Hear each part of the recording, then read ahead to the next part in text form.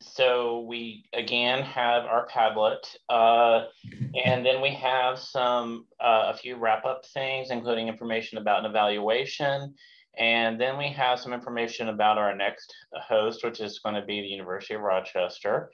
And let me share my screen to show the Padlet.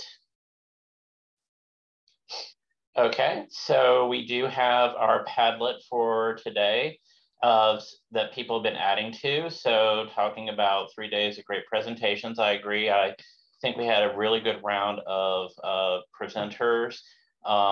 Hopefully at some point in the future, we'll be able to do some of these things at Ohio State in person at a future boot camp. But I think the virtual tours went pretty well. People are eager to share what they learned about to other liaisons with the sciences. Hearing about OER collaborations. Jim and Bart were awesome. Yes, they always are. I've heard them talk about Chimera many times. Simone did not realize LaTeX had been around quite that amount of time.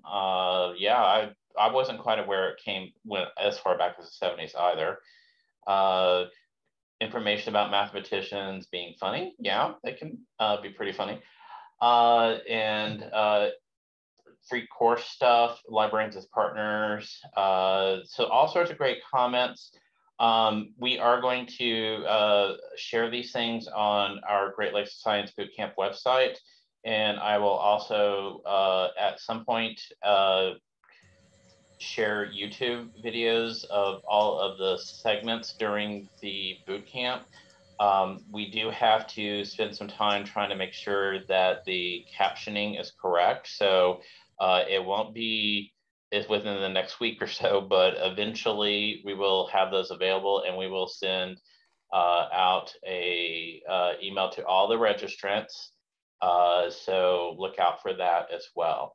But again, we definitely appreciate all the great feedback over the past 3 days, and we will share our Padlets.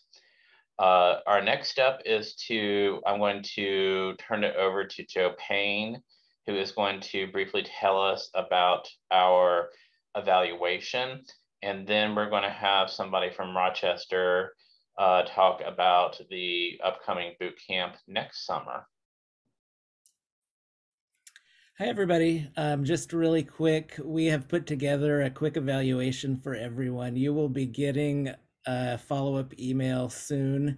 Anna's going to post the links to that evaluation in the chat, so if anybody wants to start filling it out now, please go ahead. We welcome your feedback.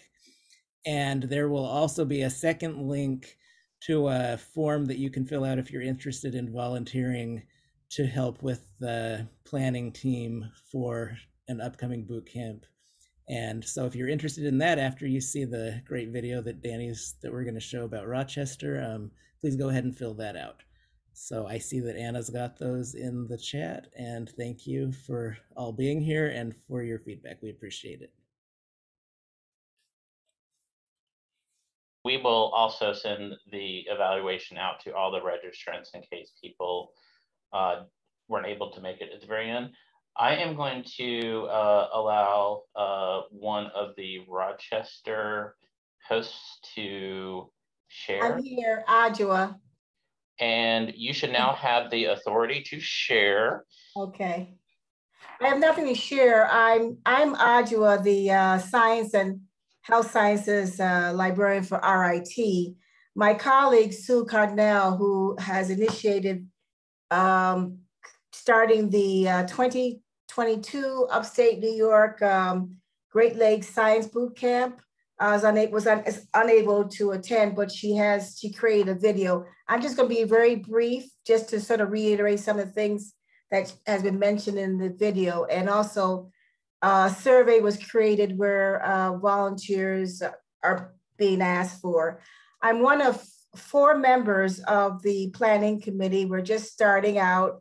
The other members are myself, Sue Cardinell, Hillary Wong from Cortland, and Amanda McCormick from SUNY Buffalo.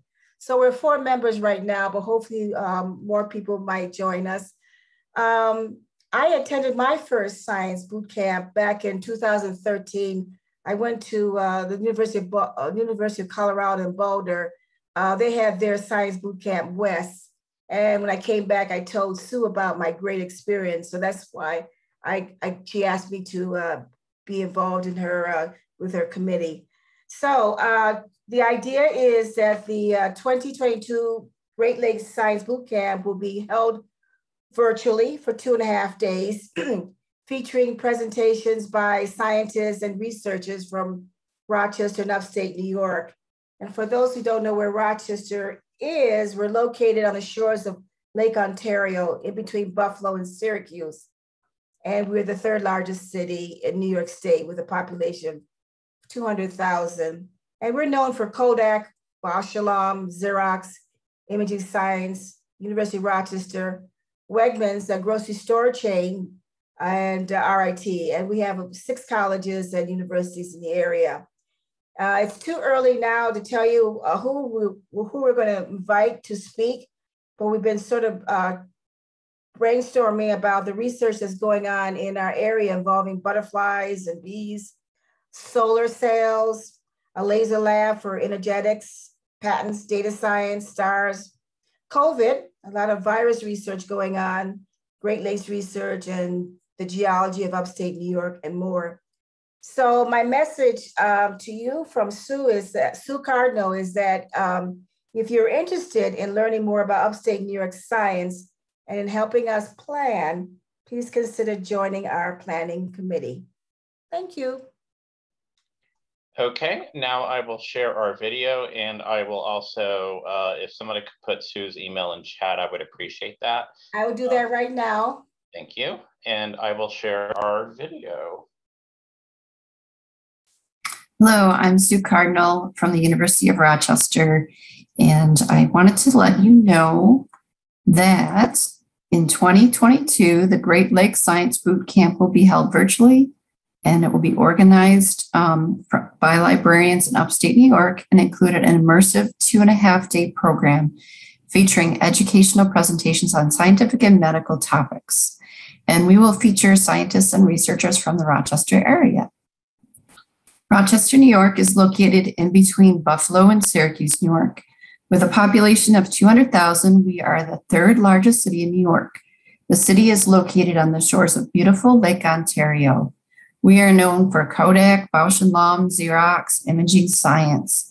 The University of Rochester has become a prominent employer in the area, with healthcare becoming a prominent occupation. We're also known as the birthplace of the grocery store chain Wegmans. So here is our brag book. If you'd like to know more at our Rochester Chamber of Commerce. This land is the ancestral and unceded territory of the Onondaga, or the people of the Great Hill. In English, they're known as the Seneca people, the keeper of the Western Door. And together with Mohawk, Cayuga, Onondaga, Oneida, and Tuscarora, the Seneca make up the sovereign Haudenosaunee Confederacy. We pay respects to their elders past and present. To learn more about them, see https://ganondagan.org. So there are a number of universities and colleges. RIT is one of them. Roberts Wesleyan College, Nazareth, St. John Fisher, SUNY, Brockport, and University of Rochester, where I am from. So we're hoping to find researchers from all these different areas.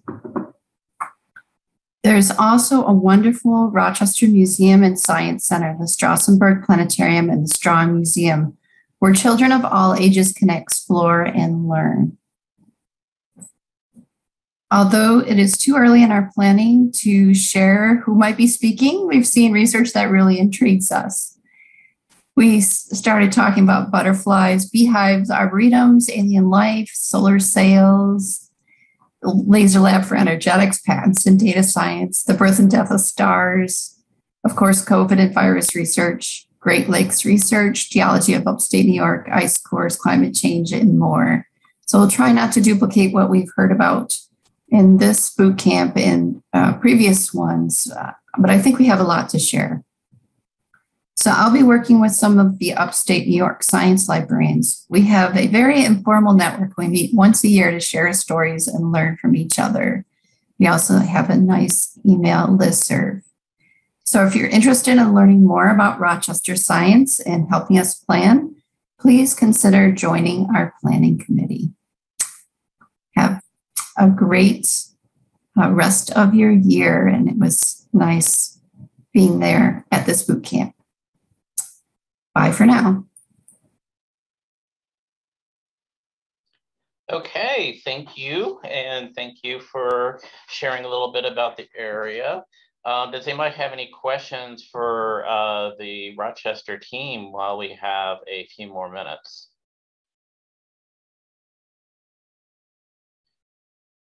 As I have been on a number of planning groups over the years, it's really fun. Yes, we could get the links into chat. That would be good. I can ask if we don't have access to them right now, we can send those out with the email for evaluations. So yes, having planned a number of boot camps over the years, it's a very fun, and you get to learn a lot about an institution that you don't work at. So definitely, you don't have to work in that region. I've helped with boot camps at a number of institutions. So even if you're in California, and if you're interested, please reach out and say that you're interested. The final words I will say is that I think, given that we had to go online, I think we had a really good boot camp this year. We had a good variety of topics, and hopefully at some point in the near future, we will be able to have a revisit to Ohio State, I'm hoping, so you can see some of these facilities in person. But I highly encourage everybody to continue looking at the options for getting involved at future boot camps. And there are other regional boot camps as well. So if you're not from the Great Lakes region, there's probably a boot camp in various areas of the country that you can get involved in, but we definitely welcome you to continue with Great Lakes Boot Camp. If you want to continue with us, you don't have to live in this region. Any final comments from anybody or any questions before we wrap up? Do we have a date for the 2022 yet? I do not believe so. Not yet. Okay. No, it's too soon. We haven't even met as a group yet. So we're going to start meeting later on. Traditionally, it's in July, just to make sure that ALA and SLA are not overlapping, but that's not written in stone.